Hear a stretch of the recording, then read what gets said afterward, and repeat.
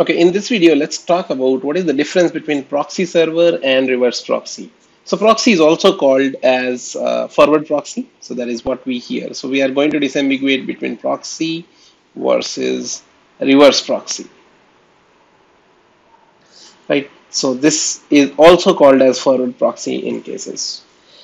So now let's take a look at a scenario. Let's say we work for a company and that company wants all its client computers, be it mobile devices, laptops, or desktops, all of the traffic we want to route through a proxy server so that it can go and connect to various servers that these clients are trying to talk to. Right. So this server that we deploy at the client end, this is typically called as a proxy server or call it like a forward proxy. Right? The purpose of forward proxy is to basically give the benefit to mainly these clients.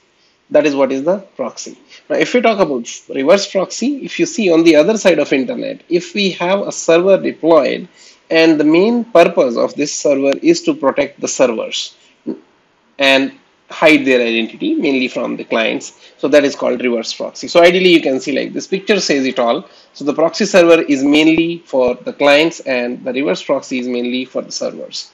Now if we quickly take a benefit look of these both these terms. So if we see the proxy server that we put on the client side, the benefit of that is we can restrict, we can kind of block certain sites and say like these clients are not allowed to go for some sites because this proxy servers, it is what is the control channel between internet and the clients. Same way we can also do caching here. So if all these clients are trying to access the same website, what proxy server can do, we can configure proxy server to cache those pages so that first time some client requests a page from a site that is downloaded and kept on the proxy server, and rest all the clients can be served from that. This will certainly improve the speed of internet for these local machines over here, and it will also save some bandwidth. The third benefit of using proxy server is it can hide the identity of the clients that we have here. So that means proxy server can tell to the internet that the identity of these clients are not known. Ideally, proxy server can change the IP address through which we are going on internet. So we can have our privacy and our identity hidden from the servers. Then proxy server can also have improved security. We can have some firewall, we can have some, you can say, antivirus running here so that any traffic that is coming in or going out can be scanned and malicious activities, malicious things can be blocked here and captured here.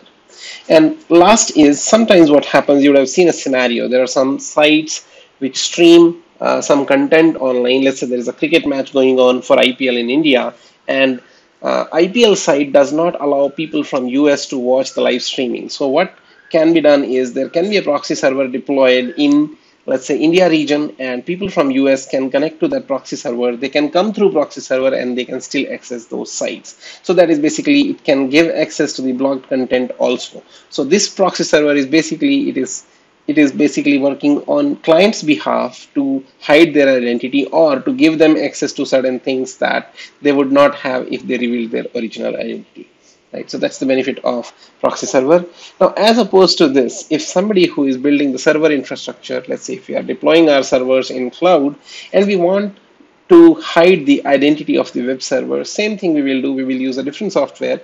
There are softwares available which can act as reverse proxy, and they actually save or hide the identity of servers from the internet. So the benefit of doing this is like this proxy server was protecting clients. This is protecting servers. That's the first benefit. Protection of server means if we want to blacklist some of the IP addresses, those IP addresses should not even be served because of some malicious activity and all, we can do that at this level. Then we can do caching. The way we were doing caching for the proxy server, we can do the caching here at reverse proxy level. If some clients are trying to download some stuff from the servers, we can also have a layer here which can compress and send that data. It will certainly save some bandwidth at the server side. Then sometimes what happens, like we will have HTTPS, we will have secure channel to our server. So we can put the SSL termination here. That means clients are trying to request the secure resources. So all the data that travels through internet can be secured. And beyond this point, when proxy server talks to our servers, it can kind of do a normal HTTP connection. So we can have one central point where SSL connections end, and beyond that we can, because this is a trusted network on which we can do non-secure communication also.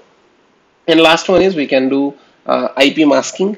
Sometimes what happens, clients directly start pinging and figuring out what is the server IP address, and they can cause some sort of attacks. So what we can do, we can hide our IP addresses of servers so that they are not attacked, and the proxy server can hide the IP address of our servers, right? So there are a lot of these services in place today. We use CloudFront for reverse proxy. We use Nginx for reverse proxy. So that is the difference between proxy and reverse proxy. I hope this clarifies the doubt, and this picture says the entire thing of what is proxy and what is reverse proxy.